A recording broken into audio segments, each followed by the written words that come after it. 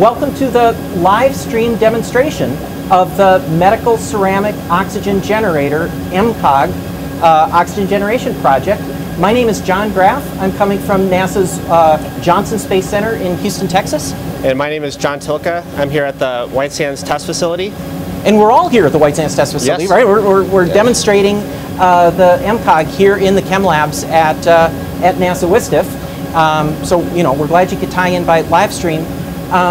When we advertised the system, we said that we would break the world record for the amount of oxygen produced by this technology, these ceramic ion transport membranes, and I'm very pleased to say that that we're making lots of bubbles here, and so what we're looking at right now is really two pieces of test support equipment and 4 amazing little cell stacks that are inside that use this ceramic ion transport membrane technology.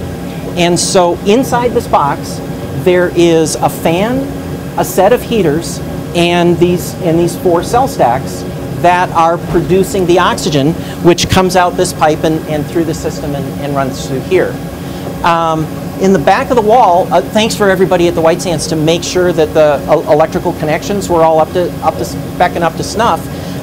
There are 2 electrical outlets that draw about the amount of electricity that a hairdryer uses, and the electrical lines go into this piece of ground support test equipment, which provides the power supplies and the data and the control and the management of the heaters and the blowers and the cell stack, and also the instrumentation. This is a research device, so there's a ton of thermocouples and pressure measurement systems. That's all recorded in this device.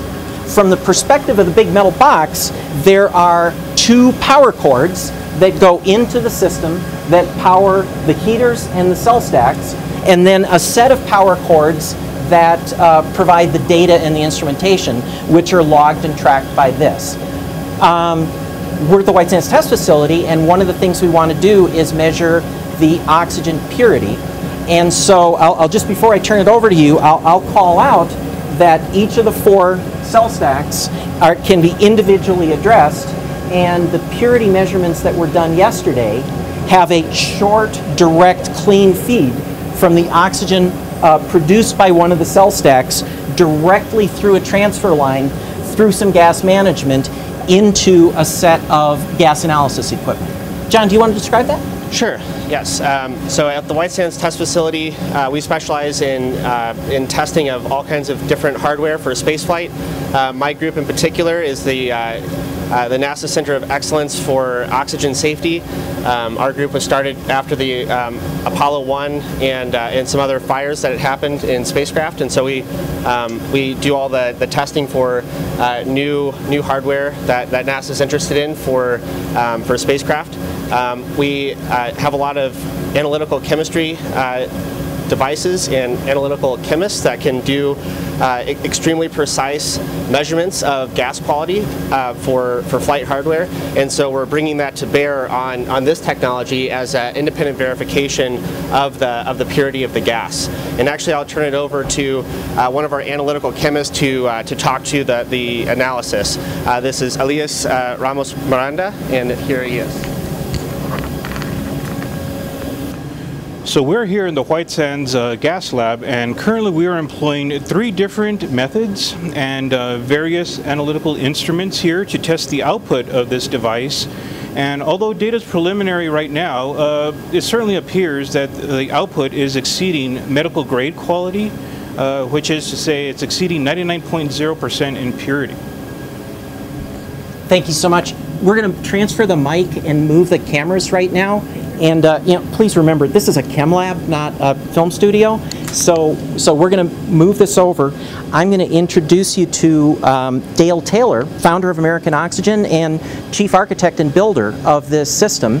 And while we're moving the camera, what we're trying to do here is the chassis 2. I mean, it's a big metal box. You can't see inside. Yeah. And so if you want to see what is inside of this, there's an opportunity to sort of deconstruct the parts Yeah. and see the individual elements over here. Yeah. And so we'll talk about the flow path and the ceramic ion transport membranes and the wafers and the cell stacks. So maybe you can grab this microphone. We'll Okay. move on the back side of this. All right. And we'll reset the camera. So there's sort of a theme to this. No worries.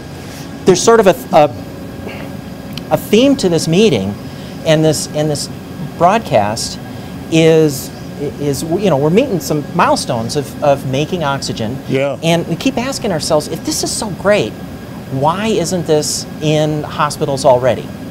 And I think there's like a 3-part, 4-part answer for that. And the first part of, if this is so great, why don't we have this already? Yeah, right. It starts with this wafer. And so these wafers are, once you get the recipe down and you sort it out and you can make one reliably, Yeah. you can make 10,000 reliably, but getting the first one is a tricky thing. Right. And this wafer is just amazing piece of technology. And what's going on with this wafer is it's about the size of cell phone, right. and maybe a third the thickness. Yeah. The vast majority of this wafer really doesn't make oxygen. It Right. provides a strong structural support. It's the foundation of this system. And on top of this foundation, there is a little lens of a porous material that does electrochemistry. There is another lens of a strong impermeable rock that does electrochemistry, Yeah. and then a porous layer on top that interacts with the air. And so if you put this in a warm environment and you blow air across, the moving air provides a fresh source of oxygen, and it also sweeps the heat away. Yeah. Then if you have one of these things, the oxygen in the air will ionize into oxygen ions. The oxygen ions will move through the porous layer, through the solid rock, and into the little porous lens. And there the oxygen ions will recombine into molecular oxygen, release an electron, and complete the electrical circuit. Right. So if you put this in a hot oven, you connect this up to a battery circuit, like a 5th grader making an elementary school project of connecting a DC battery to an incandescent light bulb, you can take air and produce oxygen. The clever part about this wafer is that all of the oxygen collected in the lens migrates to the center port. You can glue together a stack of these wafers, and so all of the oxygen can come out of a single column. Right. And that, just all the engineering details of plumbing and seals makes this all possible. You should show off this wafer, and I also believe that there's a animation. Yeah, you want to go over and, Okay. and describe the animation? All right. So what we're looking at here is imagine one of these wafers, and as you can see in this particular diagram, the bulk of the material is this black section here that John described on this drawing, and it's structurally, it's the structural member of this cell. And the thin layer here shown in red is the one that actually does the oxygen separation. And he pointed out that as the oxygen goes through, it gets collected into this gray layer here. That's the porous layer inside of it, and actually pressurized oxygen can build up in here. So if we sort of were to look as it proceeds through here, this is the main construction of it, and in a moment we'll see what happens if we imagine a slug of air coming across this individual cell here. Here we go. So the green dots represent oxygen, and the blue, the nitrogen, as it's sweeping across here. The oxygen is selectively pulled out, comes across the membrane, goes into that porous layer, and because it's sealed and bonded on the exterior, the only way out is through this center hole that we see here in this particular cell. Now, of course, we can stack up a whole series of these, and as the air sweeps across the group of them, individually each one is extracting out oxygen. Its only way out is through the center port, and in this case, you know, we stack up a group as a standard assembly, 30 of these individual cells, and 30 of these will make 4 liters per minute. In fact, we've got an example of one over here. John's got it here. So we mount that into, yeah, thank you. We mount that into a rigid stainless steel box. That gives it a lot of rigidity to it, so that you can just cartridge load these into the box that John showed at the beginning of this. Air sweeps through this at very low back pressure. High pressure oxygen then comes out this particular pipe. So not only does it separate the oxygen, it compresses it simultaneously. So there's a second part of this answer. If this is so great, why don't we have it in oxygen, medical oxygen using ion transport membranes already? Right. 10 years ago, you built a cell stack very similar to this one. Yeah. And you operated it in Afghanistan under very harsh conditions. Right. And it worked reliably, right. and the technology was great. Right. And yet 10 years later, it's not in hospitals. Yeah. And that system, for the amount of oxygen that it produced, really required an impractical amount of electrical power. Right. And so the second part of this story is that compared to 10 years ago, the amount of power consumption that this device uses and right. that black box uses right. is dramatically different. It's less than a third of what it was then. And to demonstrate and describe that, again, we can't look inside the black box, but our friend and colleague Steve Fitzgerald did a hero's job of building a wind tunnel and managing the subtle details of airflow through a system. And if we look at his wind tunnel, yeah. I think you can sort of see what's inside of the black box in here. And this is one-to-one scale. And this is one-to-one exactly scale. What's inside. So what we're looking in here is from the perspective of the cell stacks and the perspective of the airflow path. Right. This is the test article in there can support up to 8 cell stacks. Right. We're going through one of these crawl, then walk, then run sequence, and so this summer you did a set of testing with 2 cell stacks. Right. Right now, Tilka's leading an effort to measure 4 cell stacks. Right. And we'll just progress learning on about from the there. subtleties as we go about. You should look inside this, just because we can't see inside the black box, but we can see inside Steve's wind tunnel. And so the process air inside that cell stack comes in through the bottom and goes through a heat exchanger, and then comes in from the side, makes a hard hairpin turn, yep. and presents itself, sweeps in to a cell stack, and the cell through the cell stack is quite open. 50% of the cross-sectional area is airflow path. Right. So this is a straight, wide, flat duct which is relatively open, and so a large amount of air sweeps across the system. A little bit of oxygen comes out the pipe, but the bulk of the process air is slightly heated right. and smoothly presented to another cell stack. Well, this one's a little warmer, so it works a little better. And this one is a little warmer and works a little better, and so on and so on. Right. By the time you get to the end of the process run, if you take that air and you sweep it around and put it into the heat exchanger, the heat exchanger can preheat the incoming air right. from the high temperature right. air here. That's right. So that you really don't need large heaters anymore. Right.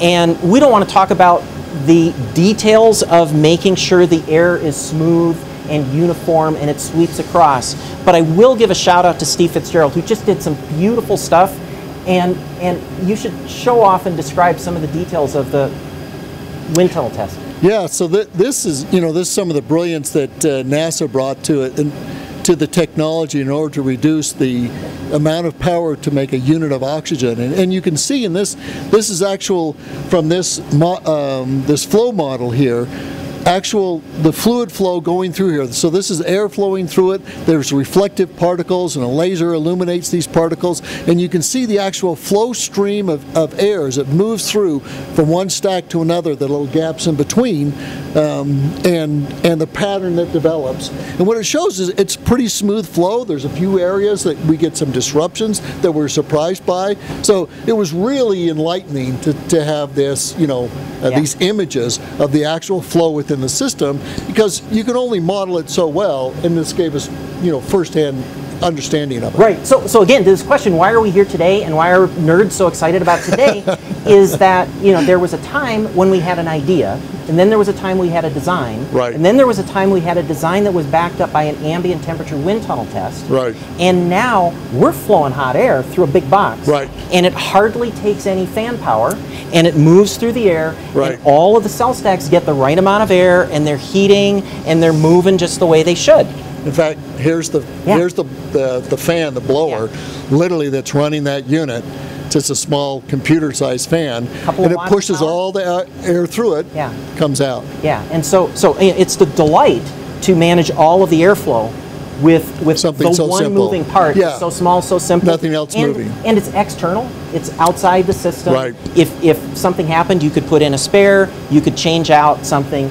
This one moving part really is not part of the, you know, right, is an easy to replace if required. Yeah. Right, and the rest of it is all solid state. There's no wear out mechanism in it. You never, by design, you'd never break into the inside of the box that's insulated and heated. Right, you right. Just keep it forever. You know, you mentioned a little bit about the power efficiency. This unit running over here right now, you know, the stacks in there are doing all the heating of the air. So now that it's at operating temperature, the air comes in, is preheated by the heat exchanger all the way up to it only needs another 50 watts to sort of control the temperature. And then all the other energy is done by waste heat from the oxygen separation process. And the cell stack is reasonably efficient at these conditions. Right now, a cell stack like this that's producing 4 liters of oxygen is consuming. It's like about 350 watts. Yeah. Yeah. So that's that's an efficient device. Yeah. And this is the part. Well, I'm holding this right now. This is the final part of the answer, why are we here today and why are we so excited? We think that when this is built and tested and shown to work and shown to meet all the requirements of purity, right? We just heard that it's pure gas. Production rate, we're seeing with our own 2 eyes, 4 liters of gas coming out of each one of these things. Power consumption, when sitting in here with the right amount, the electricity for the cell stack is affordable. Yeah. And pressure, earlier this week, you have all of the gas that comes out of here. If you hooked up a hose and just delivered it to the room, like the bubbles right there, it would be at ambient pressure. Right. If you put a pressure regulator here and regulated the pressure to 2 atmospheres, 5 atmospheres delivery pressure, the performance would be essentially the same. Right. And you can get pressurized gas. That's right. Without any moving parts. Yeah, and just yesterday we had, you know, we maxed out the back pressure regulator, went, you know, pinned it at 80 psi. The full flow is still coming out the oxygen discharge pipes. So it does all of its own compression. Again, there's no moving part, there's no mechanical compressor boosting that pressure up. It's all solid state. So pressure and scale, right? Pressure and scale are the things that we're interested in for sort of readiness and technology, and why are we here today.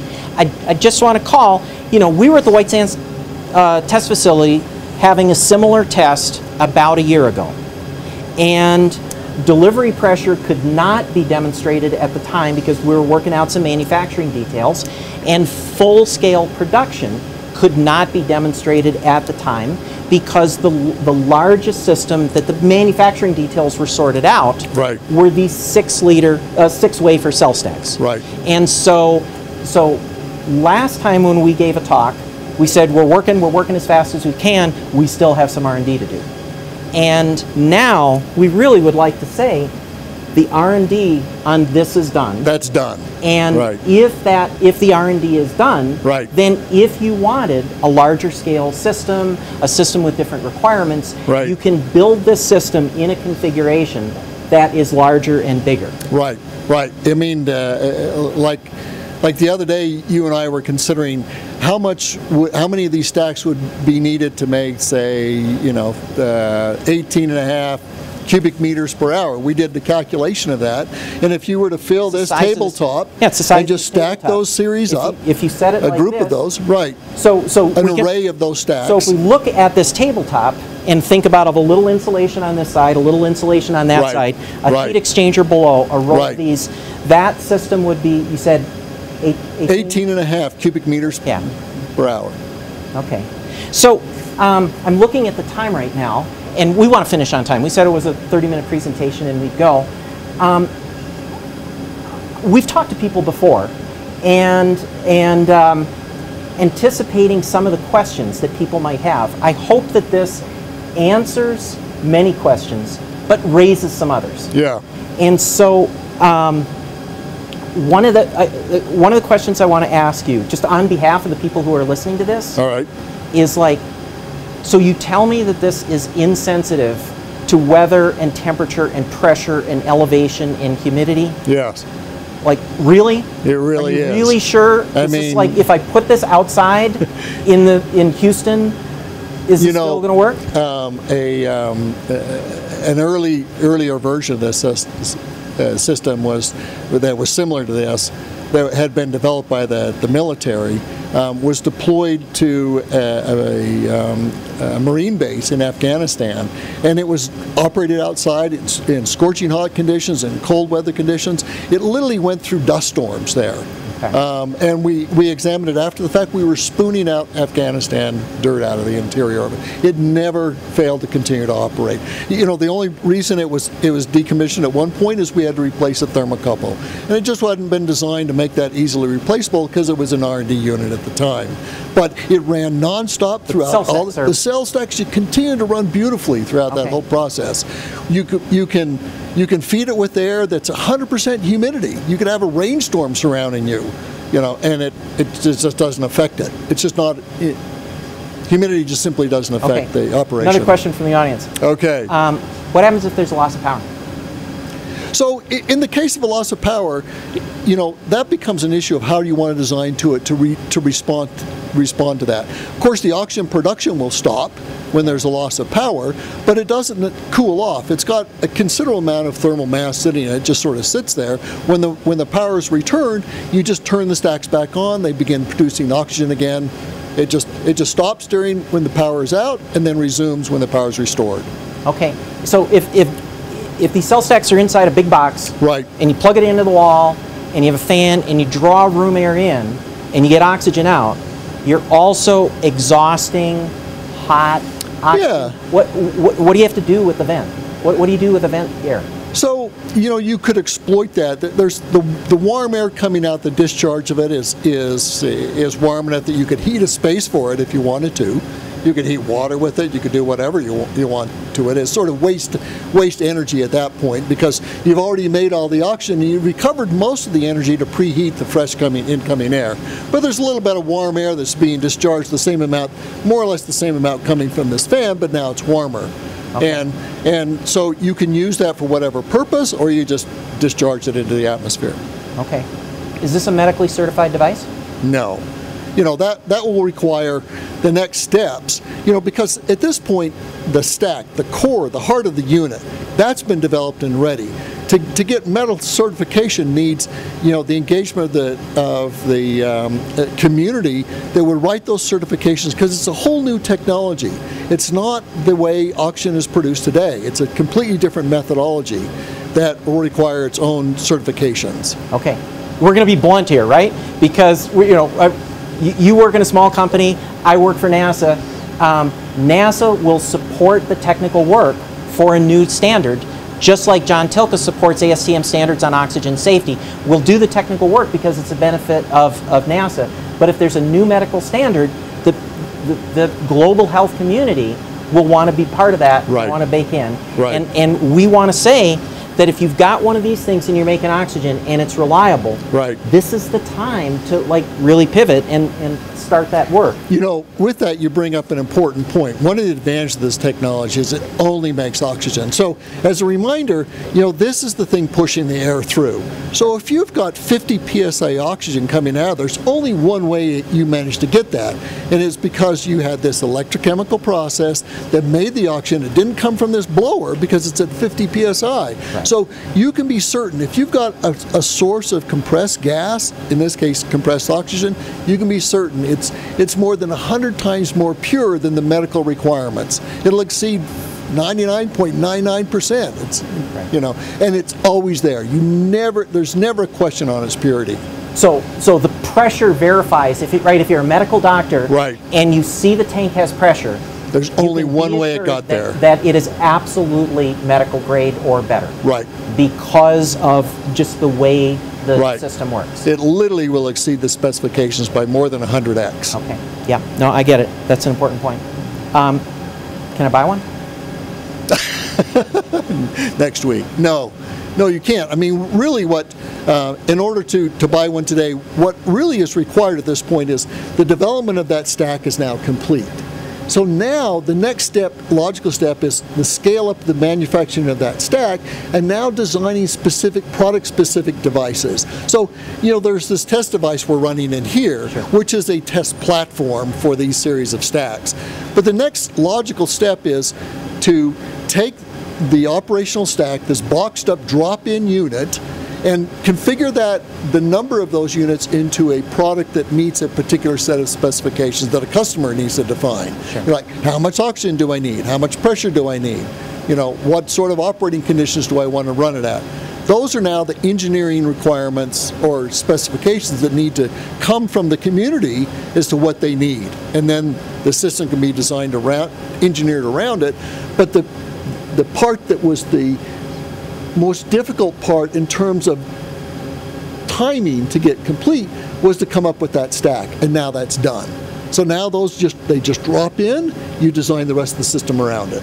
And that's more straightforward engineering. Okay, so the last question is just a restatement of this central question, because lots of people, this is the central question for people who are looking at this, says, yeah, congratulations, there's a bunch of bubbles, but that bubbles are still a minuscule amount. Right. So let's just say that again as the last thing. Right. Even though the amount of bubbles there is not very much, right, you're still ready to make large amounts of oxygen. Right. Because if you can make 10 of these, you can make 10,000. Right.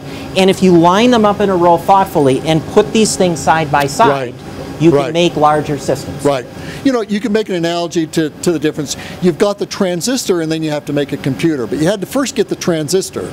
You know, so now you've got the main building block, and you just need to start to arrange that into what system you want to meet a particular product specification.